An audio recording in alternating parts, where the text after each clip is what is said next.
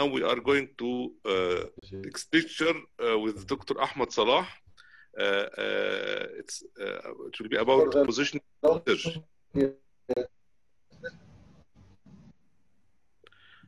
مش سامعك محمد؟ ألو محمد.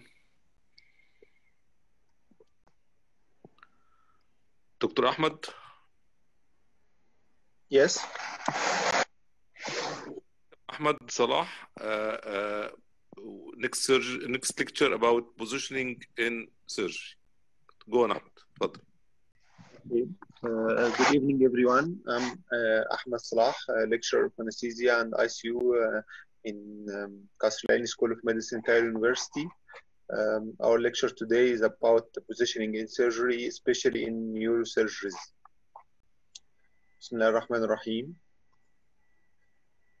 Our aim in positioning is to provide the best surgical access, but at the same time exposing the patient to the minimal risk possible.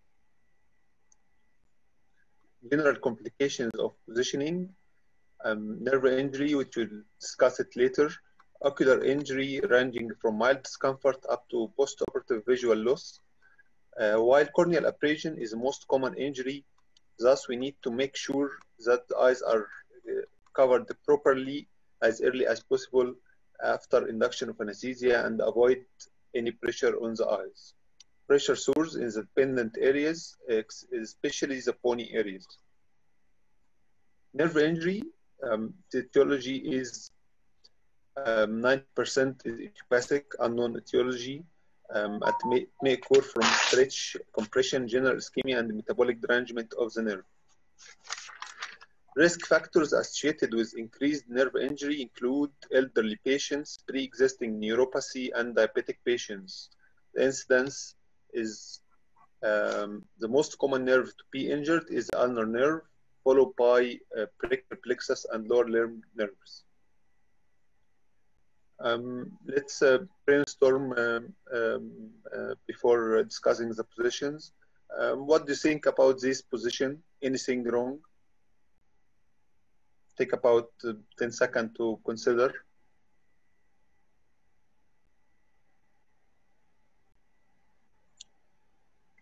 For me, yes, there's some things wrong. First of all, head is rotated, putting the brachial plexus under traction. Excess abduction on the of the upper limbs above 90 degrees, putting extra pressure on the brachial plexus by the head of the humerus. Forearm pronation, putting pressure on the ulnar nerve in the ulnar groove. Now we'll get to the different positions. First is the supine position. What are the physiological changes occurring in the supine position? First, decrease in the functional residual capacity, decrease in the lung compliance due to cephalic displacement of the abdominal viscera, VQ mismatch with ventilation perfusion mismatch, where the dependent lung areas are perfused well but not properly ventilated, and the non-dependent ones are ventilated well but not properly perfused. On the circulatory level, there is increase in the venous return, leading to increase in the cardiac output. But in normal people, when attaining a supine position from a standing position, this is opposed by the increased firing of some baroreceptors, leading to minimal change in the hemodynamics. Sometimes there is a decrease in the venous return. Could you know why? Simply it's due to anything putting pressure on the IVC, like pregnancy or an abdominal mass putting pressure on the IVC, leading to decrease in the venous return. Complications of supine position, there is a decrease in the tidal volume in spontaneously breathing patients. There is loss of lumbar lordosis, leading to low back pain, maybe overload in heart failure patients, hypotension of the IPC compressed, as we said before. Pressure points are mainly the occiput, heel, and sacrum. Sometimes it may lead to alopecia, reported in some patients. nerve injury, especially ulnar and brachial plexus. This diagram demonstrates a faulty position on the left side, the A diagram. There is excess abduction on the of the upper limb, leading to pressure by the head of the humerus on the brachial plexus, like the fulcrum effect used to be studied in physics while we were in the school. P position is a normal happy position, happy patient. There is no abduction more than 90 degrees of the forearm, minimal pressure on the brachial plexus. This diagram also shows some wrong position leading to pressure on the brachial plexus, which is downward displacement of the upper limb below the level of the body, leading to extra pressure on the brachial plexus and maybe neuropathy if later on. P position is a healthy, normal position. The third thing that can put a pressure on the brachial plexus is excessive lateral rotation of the neck to the contralateral side, making stretch on the brachial plexus. If we are obliged to do this, we can use a shoulder padding of the ipsilateral side to elevate the shoulder to release the stretch on the brachial plexus. Second is a trundle imprint position, not commonly used in neurosurgical patients. So we will talk about it in few words. Surgical change are supine but exaggerated. It may lead to increased intracranial pressure, increase the intraocular pressure, so we don't love this position in neurosurgical patients. It markedly increases passive regurgitation, and sometimes accidentally mini-stem intubation due to cephalic displacement of lung hilum may occur. So after attaining this position, we need to revise the position of the intraocular tube. We'll not talk about lysotomy positions out of scope of neurosurgical patients. What's the problem with this photo? I will talk from a scientific point of view. This excessive lateral rotation of the neck leading to compromise of the blood supply to the brain, leading to increased intracranial tension. So this this position is wrong and cannot be used in our patients. Lateral projection. This position is often used in neurosurgical patients. About its physiological changes, there is a marked decrease in the perfusion ratio in the dependent lung, more than a supine position, as there is a high pressure on the dependent lung, and there is increased in the ventilation perfusion ratio in the non-dependent lung. Normally, these changes are well related, except in compromised patients like ones who have lung pathology, chronic lung disease. Complications of lateral position, ocular complications, like we said before, ranging from mild discomfort to post-operative visual loss from pressure on the dependent eye mainly, nerve injury, especially to the brachial plexus. The way to prevent this is to put an axillary roll just caudal to the axilla. This help to prevent pressure on the brachial plexus and help decrease neuropathy later on. Third complication is venous outflow obstruction of the dependent limb. So we advise to monitor pulse and saturation in the dependent arm and peripheral circulation. The photo on the left is, I will show you the axillary roll. Its position is just caudal to the axilla, not in the axilla. It release pressure on the brachial plexus On the right side, A diagram is a wrong position as the forearm and the hand are below the level of the body, which is wrong and may cause congestion and in them. A P position is the right position as they are on the same level. The whole upper limb is on the same level. Sitting position. This position is not used much these days due to its complications, but some old-fashioned surgeons remain using it, so you have to know about its complications and its management. Complications are hypotension due to venous pooling in the lower limbs. How to avoid these complications is by elevation of the level of the lower limb to be at the level of the heart. I will go to the picture and come back again to this slide. Just like this, here the legs are elevated up to the level of the heart to prevent the venous pooling in the lower limbs. Back again, obstruction of neck veins due to overflexion or overextension of the neck. So we have to be sure that the neck is in a neutral position, not overflexed, not overextended. And we have a rule here is to maintain at least 2 finger breadths between the mandible and the sternum.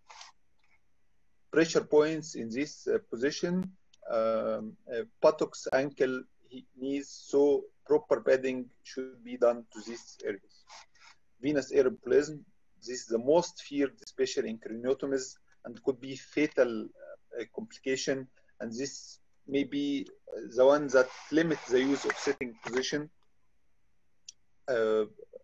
Why it is the most feared and why it happens in this position. We use it in shoulder surgeries with low risk for venous air embolism. Why in craniotomies? Just think about it. The answer is venous sinuses of the brain are well attached to the bones, so they are non-collapsible. Any injury, they will not collapse after injury. So this permits entry of air into the circulation. Contraindications of sitting position: severe cardiovascular impairment, known right to left shunt, as this will, with minimal air embolism, may cause a huge comorbidity to the patient. Intrapulmonary vascular malformations presenting with orthodeoxia. Severe cervical spine disease may cause quadriplegia. Advanced age, as will not tolerate the hemodynamic changes during attaining and during the whole surgery in sitting position. This is a good sitting position. Lower limb is at the level of the heart, neck is not overflexed or overextended. There is proper bedding of the pressure areas. This is one life sitting position. The problem here is lower level of the lower limbs, leading to venous congestion, may be decreased in the venous return. Another point is there is elastic stocking around the calf muscles, which is a good thing to prevent DVT. The better one is a pneumatic cuff, if we can use it. Pneumatic cuff with its use, it can be highly efficient than the elastic stockings. Head up position, yeah, also a variety of spine positions. We love this position in neurosurgery. It has many benefits. increasing venous drainage from the neck, decreasing the possibility of regurgitation. When we increase venous drainage, it could help to decrease the intracranial pressure, intracranial tension. However, it has some complications, maybe hypotension, air embolism, not like a sitting position, but also a possibility, pressure points as supine position. Prone position, a wide used position, especially in spine surgeries and in posterior fossa tumors. Its complications are pressure on abdomen, pressure on organs, pressure on viscera. Start with pressure on abdomen, it leads to IVC compression, decrease in venous return, decrease in lung compliance, increasing the peak airway pressure.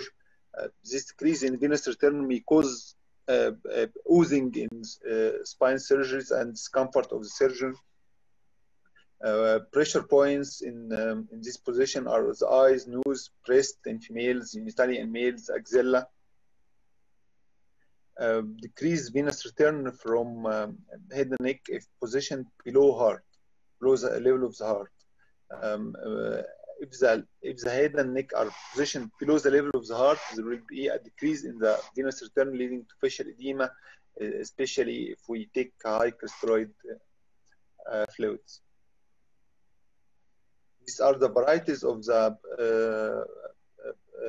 prone position. There is Relton Hall frame, Jackson frame, chest rolls, Wilson frames, kneeling position.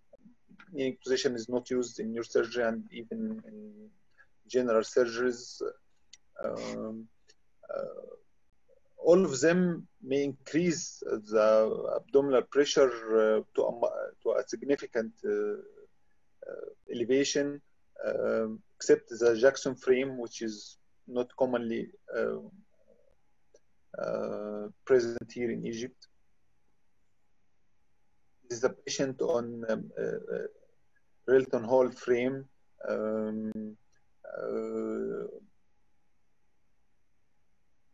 If we take a look at the ventilators,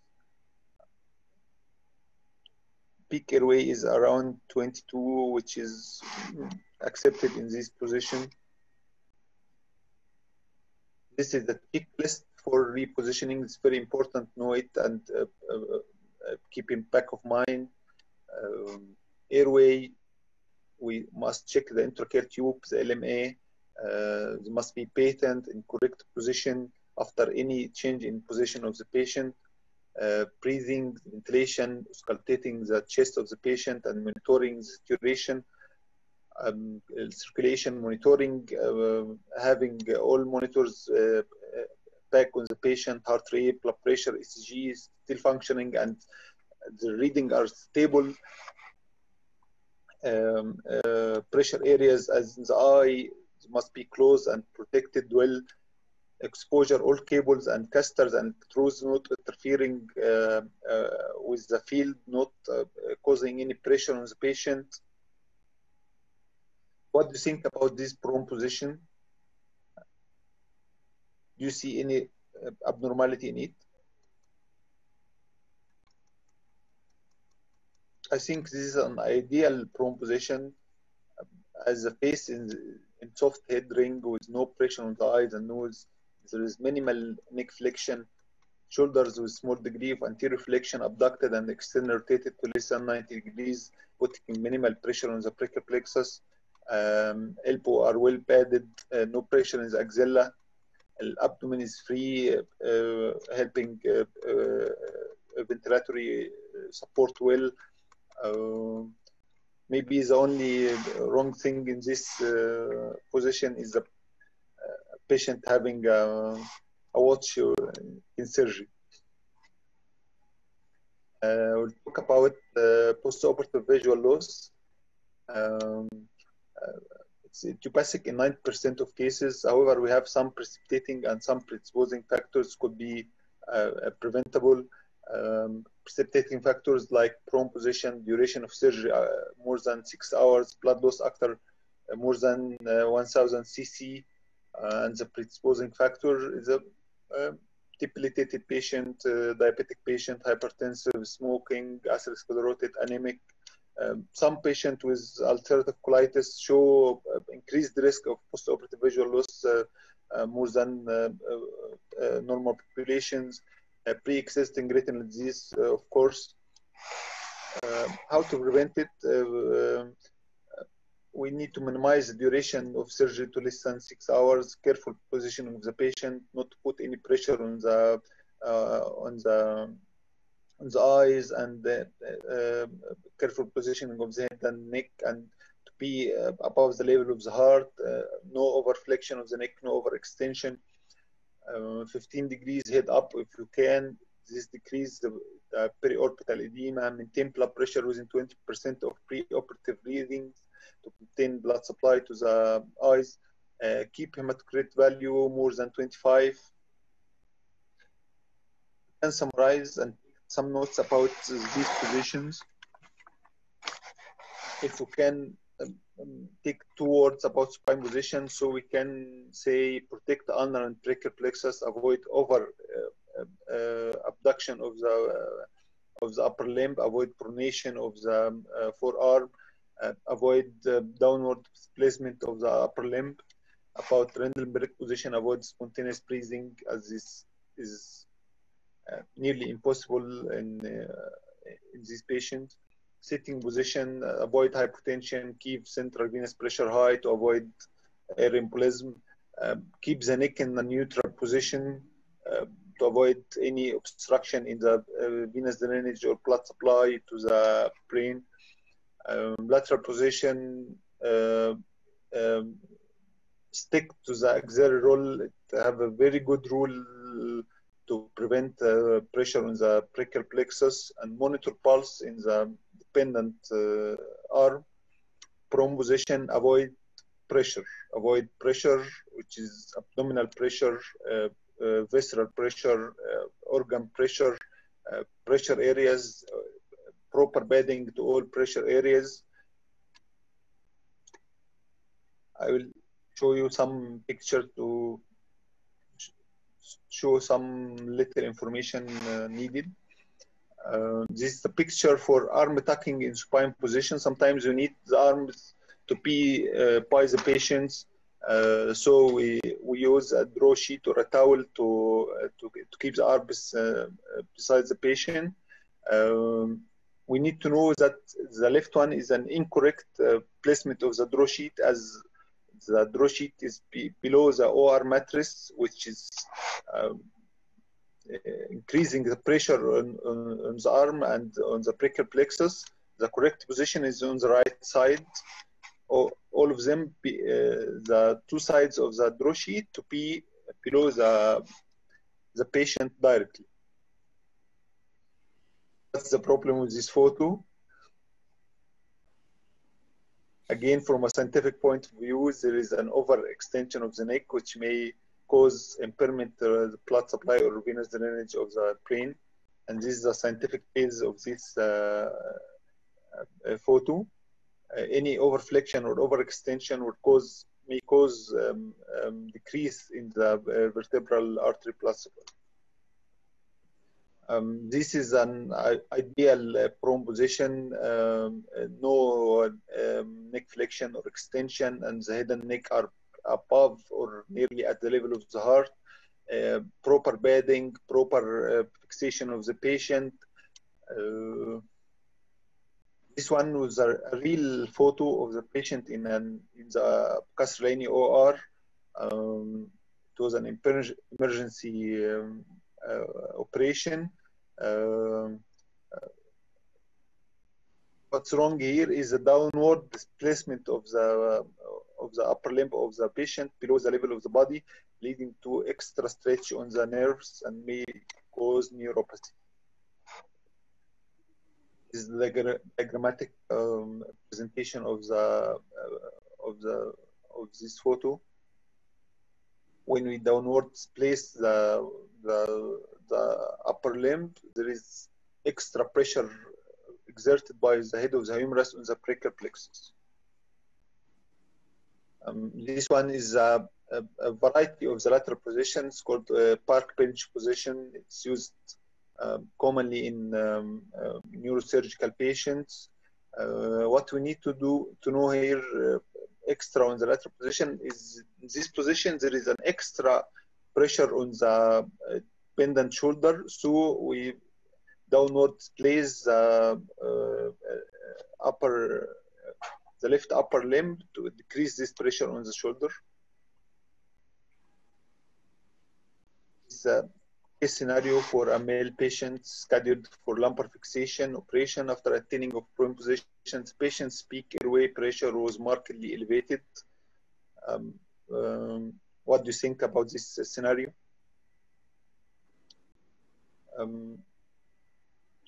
We'll think about the prone position, of course, and attaining prone position.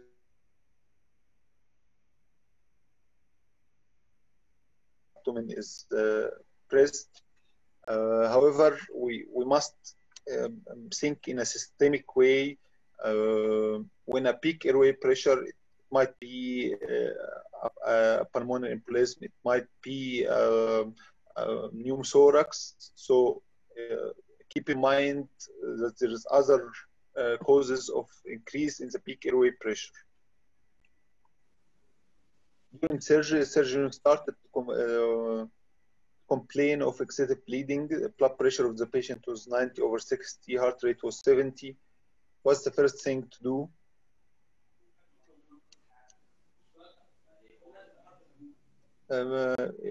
I will go to check the peak airway pressure, as this may be an indicative of an abdominal pressure, excessive abdominal pressure leading to increase in the intra-abdominal pressure and decrease in the venous return, leading to engorgement of the epidural veins, which will be the cause of this excessive bleeding. Would you further decrease blood pressure? Of course not. It will not help at all. It will decrease patient perfusion of vital organs, and bleeding will continue to be excessive. The patient is scheduled for cerebral aneurysm surgery, is known to be hypertensive. Shortly after attaining the position and the application of Mayfield frame, patient became hemodynamically unstable and suffered cardiac arrest. What could be the cause of this event? Again, we will talk in a systemic way. There is a cardiac arrest. We will discuss all causes of arrests, 4H and 4Ts, and deal with them as a ALS protocol. However, I will press on something here. The Mayfield frame is very painful during application in a hypertensive patient, in having cerebral aneurysm, maybe ruptures of this cerebral aneurysm. The pains of the Mayfield frame are very painful. So we have to either do a scalp block, local infiltration, or deepening of anesthesia, or give a short-acting opioids, as this is a very painful procedure. The take-home message: patient's position should be natural, that can be tolerated if the patient was awake. Put yourself in the patient's shoes. If you can't tolerate this position, the patient will. If you can't, then do something to change it. Thank you. Thank you, Ahmed, for this complicated topic. You showed us very interesting pictures. Thank you. But I have a comment. Yes.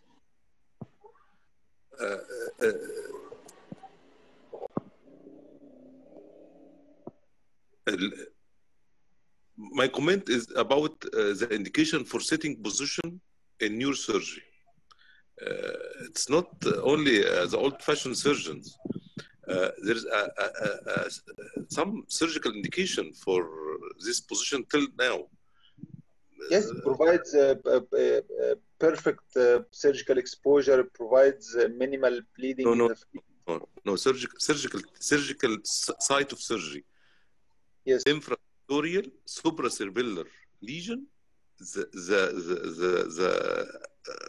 approach for this surgery is sitting position. No other position will be proper for this surgery. So still there is a surgical indication for. I said it's not obsolete. It's minimal used now, like you said in some locations of surgery. However, some surgeons used to use it in any posterior fossa tumor, in any